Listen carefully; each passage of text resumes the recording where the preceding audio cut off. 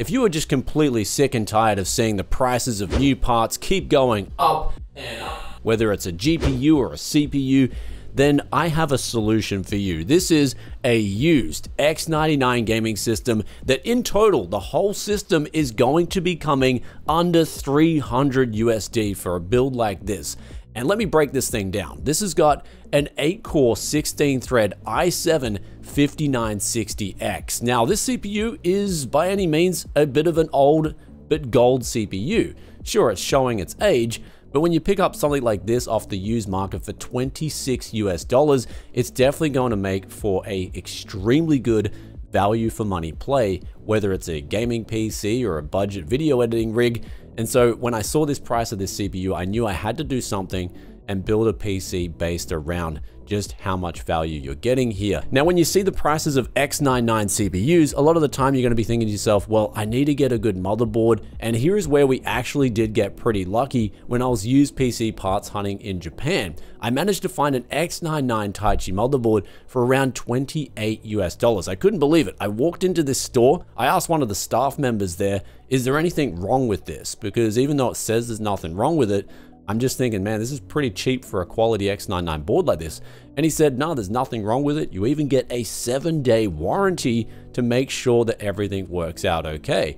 And I thought at this point in time, I'm not even going to bother bartering with this gentleman. I'm just going to pay the asking price. Even though in Japan, most places, you actually do have to pay asking price. They don't really barter, unless sometimes they do take the tax off for tourists. Which, if you guys like seeing what deals we get for used PC parts and the prices I pay, I've got a whole video dedicated towards used PC parts hunting recently in Japan, and I'll put the link up here. But let's continue on with this build. This is X99. As you can see here, the whole build's working out fine. Before I had to mount the CPU cooler properly because the temperature was creeping close to 80 degrees, and I don't want my CPU to go completely toast before we even start building the gaming PC. But we've installed the CPU cooler, and you'll notice here that all 4 of our memory channels are showing up absolutely fine. But you may notice, Brian, the speeds are a bit slow, right? 2400 megahertz DDR4. Now, this is one of the limitations of X99 CPUs, in particular the first generation of CPUs, the i7-5960X. They're not going to support really anything higher than 2800 megahertz. And so going with some budget 2400 megahertz, not only can I save money, but I can take advantage of X99's quad channel memory system. And so even though we've got slower memory in today's build, we can make up for that by utilizing that 4-channel memory support. The next component in the build here is the graphics card. Here we went with an RTX 2080. Now the funny thing is here is when I went looking for GPUs, especially in Tokyo, I noticed the prices on a lot of these graphics cards had gone up to really high levels. And so that's when I went online in Japan to an auction site and I found an RTX 2080 going for a really good price of around 150 USD. Now when it comes to the power supply, we've got a used 600 watt unit here we picked up for an absolute steal. Now I did take a gamble on this, it is junk, but booting it up now, there's no coil whine and everything seems okay. I guess we'll find out fully once the PC is completed and we're playing some games, whether this power supply is okay or not. Then we've got the case. Here's where I managed to find what looks like a new Zalman S4 Plus on Amazon. And with this case now being kind of over a decade old, much like the CPU that we're using here, I was surprised to see this in new condition. Then the next 2 deals that we got here, one was an SSD, which we actually picked up brand new because it was going roughly at the same prices that used SSDs were going for. And then the cooler we got was what looks like a brand new unit that was being sold at hard off. This was going for around $10 US, and when I opened it up and now that I've installed it, I can definitely tell you that this was a new unit despite it being, again, just like the CPU in the case, about 10 years old. So with all the explanation of the parts out of the way, it's time to show you guys that tally once again on how good, at least on the surface, the price performance can be on the used market. Now, one thing you guys may be wanting to find out about is the Windows 11 support, right? A lot of older systems like this just won't be supported in Windows 11. And here's where I do have a solution with today's video sponsor, and that is we're going to go with Windows 10 Enterprise Edition and completely get around any of the problems with support getting cut out this year with Windows 10, and also not having to put up with the laggy interface as well as lack of support for older systems like this with Windows 11. Anyhow, let's get on to finishing off this build and seeing what kind of tuning we can do on the system, then ultimately loading up our Windows and getting our desktop to perform with the new transformer model that's been supported on all RTX cards, which hopefully should give us a lot of tweaking to do, and we'll do some comparisons with it on versus off to see if it really brings an RTX 2080 back to life, not just in terms of performance, also price performance.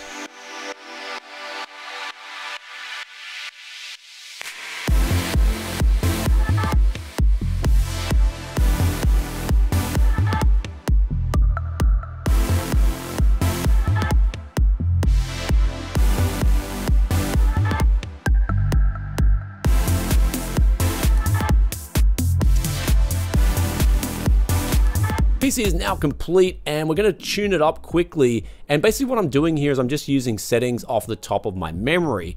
In other words, in the past I used to tune a lot of X99 systems up, so I can basically lock in performance gain settings that won't cause me hassles later on, that I know should work absolutely fine. And here's where for the CPU, we're going to go with 4.4 gigahertz or 44 and set this in manually with a voltage of 1.25 volt on manual override.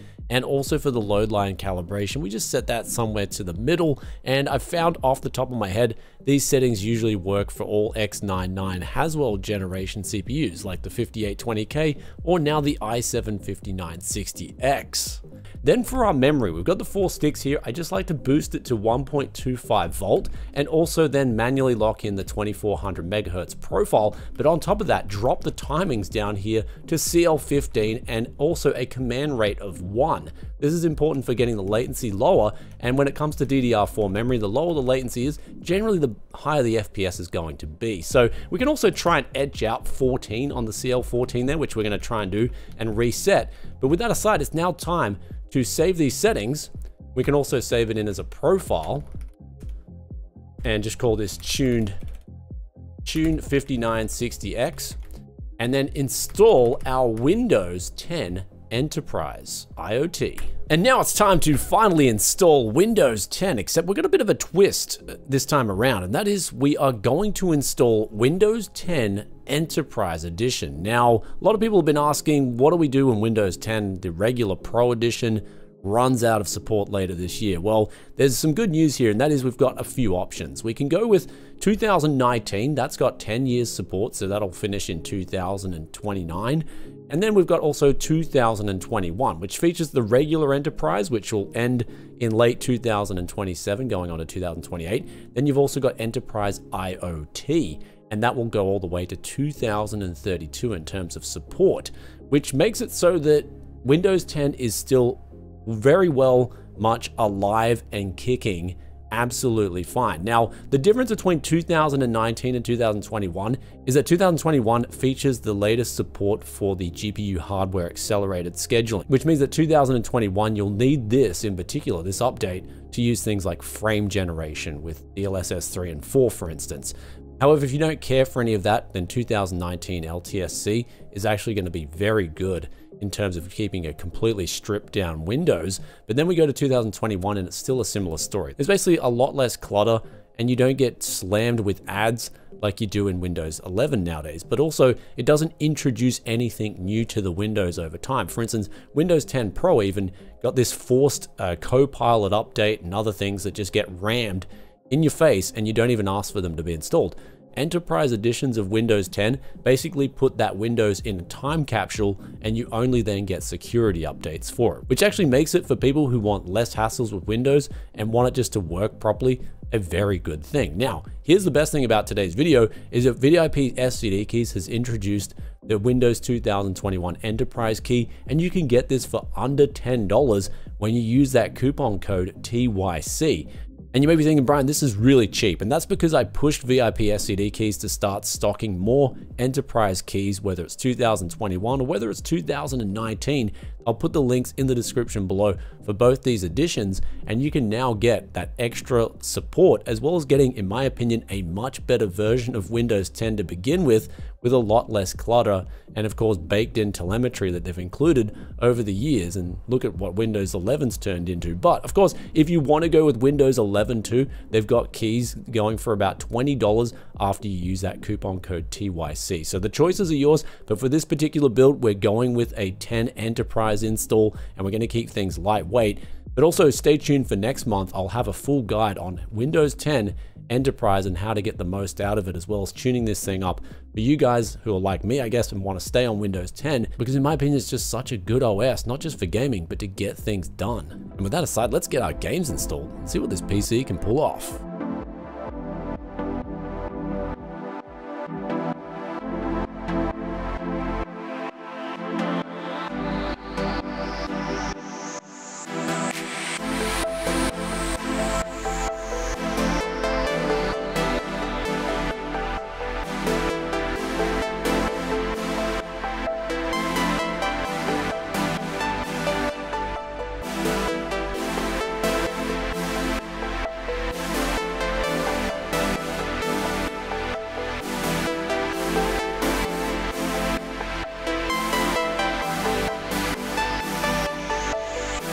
And here we are now, finally at the gaming benchmark numbers, as well as the conclusion for this gaming PC. I spent a few hours playing games on this system, as well as testing side-by-side comparisons with the Transformer model versus the original DLSS that would be made for that game when it first launched, as well as testing out things like native 4K. And the first example we'll pull up here is Kingdom Come Deliverance, where we did lose a little bit of FPS with DLSS standard quality versus using the new Transformer K model. However, we were still getting around 50 average FPS at 4K, and in my opinion, the detail looked even better than native 4K. So what I mean by this is I'll just show you guys the side-by-side comparisons here, and you can still see that this is a playable experience with this DLSS on 4K with an RTX 2080 and this i7-5960X. Now the CPU itself actually did a really good job of not just handling the game at 4K, which shouldn't be that hard, albeit on the CPU,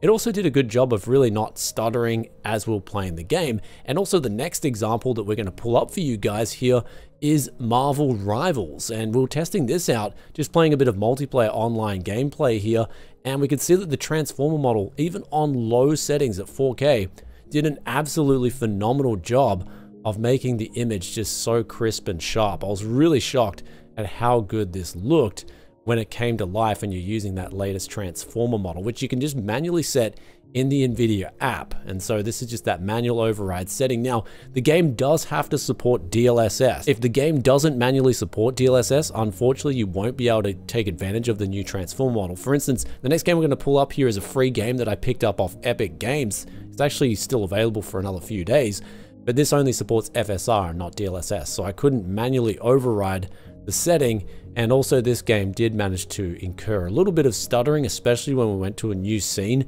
and things were getting loaded up. We did have a little bit of stuttering coming into play here, but the other two games, Marvel Rivals, played incredibly smooth, as well as the Kingdom Come Deliverance too. These games were giving out just a really good experience overall. I was extremely impressed by what the new Transformer model can do when you manually set it. Now, in both cases, we did lose a little bit of FPS, but in my opinion, it was definitely worth it to enable this setting and just really get an incredibly sharp image. So if you guys do have even an RTX 2000 series card, you can take advantage of this today and just extract so much more value out of your gaming PC. However, with that aside, we did do some other things in Windows, like quickly tune up the system inspector, taking off those patches that would otherwise affect FPS. And also when it came to the power, we put on high power profile, and we take off some of those Windows services just to have our PC running a little bit better. Now, when it came to the temperatures of the CPU and the GPU, it is winter here in Japan, so it is a little bit colder, like around 15 degrees where I'm at, but the CPU and the GPU temps were absolutely fine. And as you may or may not be hearing right now, this PC is actually pretty quiet. So overall, when it comes to building a used gaming PC, I'll put some links in the description below, but you guys can extract so much value out of a system like this, and it can even play games at 4K. And when I check the prices of IPS 4K monitors right now, they're actually coming down a lot in price too. So you can really set something up, take advantage of that new DLSS Transformer model, and get a really sharp and crisp image out of this whole system. Now, when it came to power consumption, also, another thing we did do is undervolt the RTX 2080 since it is a reference blower cooler. Undervolting it gives us basically the same performance, but also ends up lowering the power consumption, which in turn lowers the temperatures and the heat which is produced by the GPU. And then when it came to the i7, of course, we overclocked that because the base clock speeds only really go up to 3.5 gigahertz. So taking this thing to 4.4 gigahertz just extracts a lot more speed, which since the CPU is pretty old, we're definitely going to need those speeds in this day and age and these latest titles. Anyhow, with all those numbers out of the way, if you guys want to see a dedicated video on the i7 5960X and what it can do with, say, a higher pairing of a GPU, maybe something like an RTX 3080 or even an RTX 4070, then I can make a video like that happen where we compare this CPU against, say, the Ryzen 7 9800X3D and just see basically how much performance you'd be missing out getting a CPU like this off the used market and then tuning it a bit versus a 9800X3D, which you can't really tune a whole lot as it's already been pushed close to its maximum out of the box, unlike this 5960X, which has a lot of headroom. Anyhow, guys, hope you enjoyed today's video. If you did, be sure to hit that like button. I'll leave some links in the description below if you want to get a Windows Enterprise key, as well as where to download the ISO from. And also, I'll leave some links to the parts that we used in today's build. Although if you do buy these parts off eBay, they're generally going to be more expensive than what we put them in today's build, getting local deals, albeit the RTX 2080, the most expensive part in the build, we did get that off an online deal. And lastly, I want to say it's never been a better time, in my opinion, to be a used PC enthusiast where the value is just absolutely off the charts. This is a really good PC that we put together here in just a matter of a couple of days in terms of sourcing the parts. It wasn't anything crazy. I didn't really find any one-off deals that were just, I'm never going to get again. It was just really solid in general. Anyway, that's enough talking from me. I'll catch you guys in another tech video very soon. Peace out for now. Bye.